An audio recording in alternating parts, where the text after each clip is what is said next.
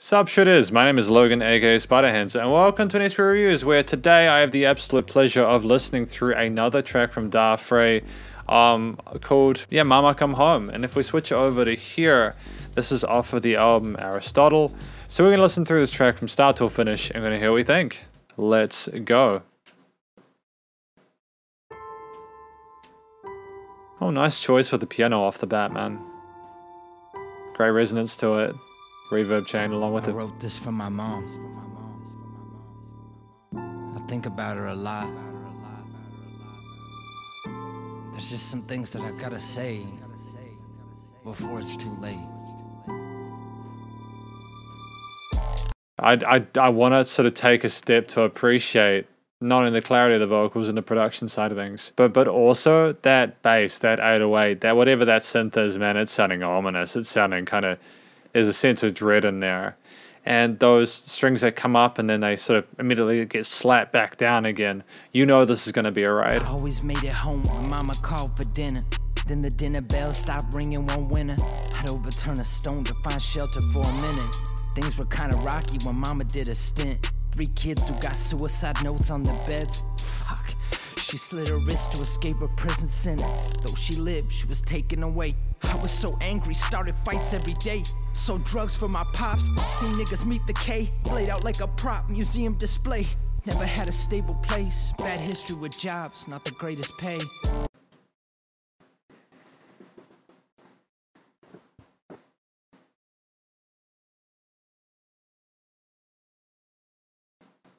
I genuinely feel like this is like the realest shit that I've heard in quite a while. Tell me you heard something more real than this today, you know, or this week. It's just someone spitting their heart out, telling you their story, man. The epitome of music. Got a record, but I changed my ways. The down dog gets beat, if he lucky, put out his misery. Forced to fight for a bone and half-empty water bowl. Left outside all alone. I was just a fucking kid. Don't I know, mama, please come home. Your kids, they miss ya. Don't I know, mama, please come home. Things are different now, you're gone. I'm supposed to be. I kind of like the dissonance with these wow bass synths and the occasional guitar parts, a bit of color, and an otherwise abyssal hellscape, man. It sounds like Dah Fre's gone through some terrible stuff in his life, man. I can't imagine that. I can't fathom that. Strong, but I miss my mom. Takes a lot of courage to tell people about it, so well done. Please come home. I'm guilty, cause I didn't write you once. I was hurt, Lance, with a needle tip full of drugs and shit plunged into my heart. I'm your little boy and you left me in the dark. I watched people die while you were gone. I witnessed what I shouldn't have. I blew kisses to you in my dreams. Though I was still angry, my tears you could not see. I forgive you. Don't I know, mama, please come home. I like the fact that we're like letting the verse stanzas go for as long as we need them to, and then we're just done. We're just going back into that hook, you know?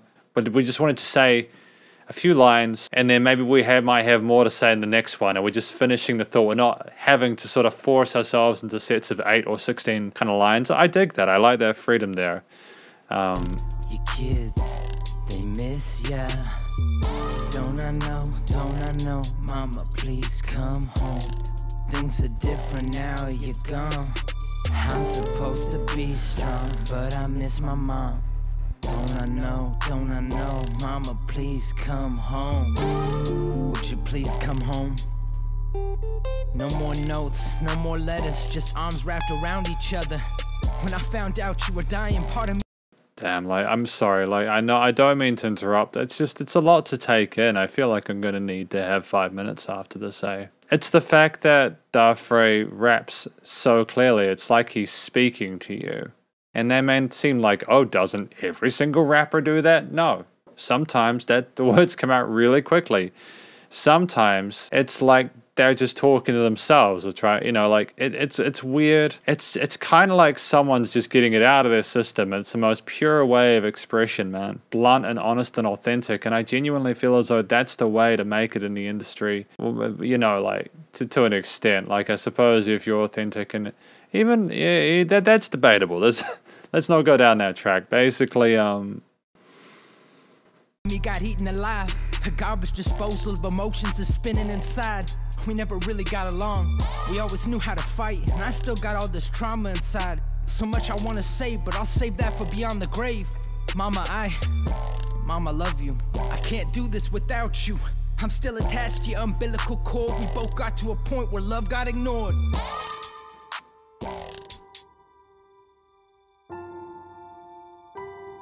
is that it? Don't I know, Damn. don't I know, Mama, please come. I thought we were done. Kids, they miss ya. We could have finished on that. I don't mind having another hook, Mama, you know. please come home. Things are different now, you're gone. I'm supposed to be strong, but I miss my mom. Don't I know, Great job don't I know, double tracking the Mama, vocals here. Please come home. Don't I know, Mama, please come home. Your kids, they miss ya.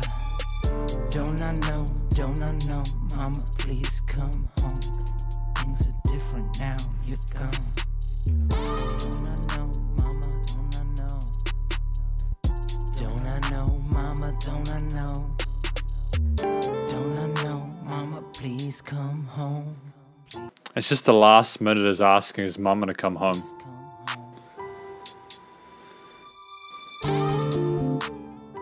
What a hell of an intense experience this has been.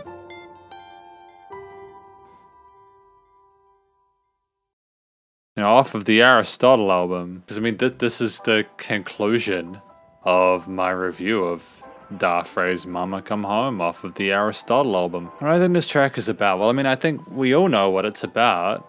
His mom had some serious issues, and she wasn't able to be home. And Dah Fre struggled to cope with that. Struggled to cope with the entirety of the situation. It really messed him up. It did some traumatic experiences, you know? It sounded like, you know, there's a lot more nuance to it.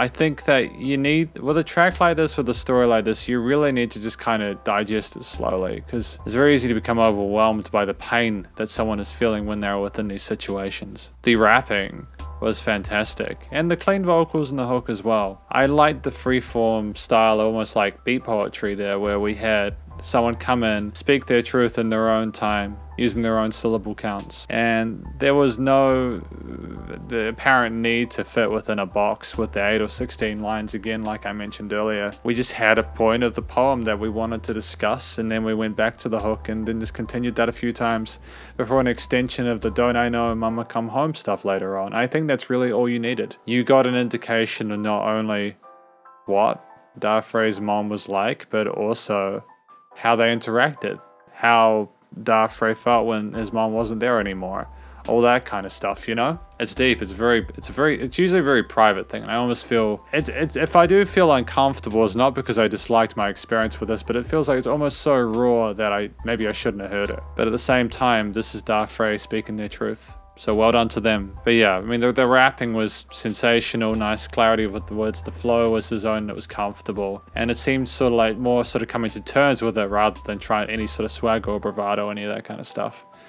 The clean vocals were fantastic as well. I mean, I'll be honest, like the melodies and harmonies were fairly simple, but it didn't need to be overcomplicated. You had that hook line, Mama Come Home, that you wanted to sort of play around with.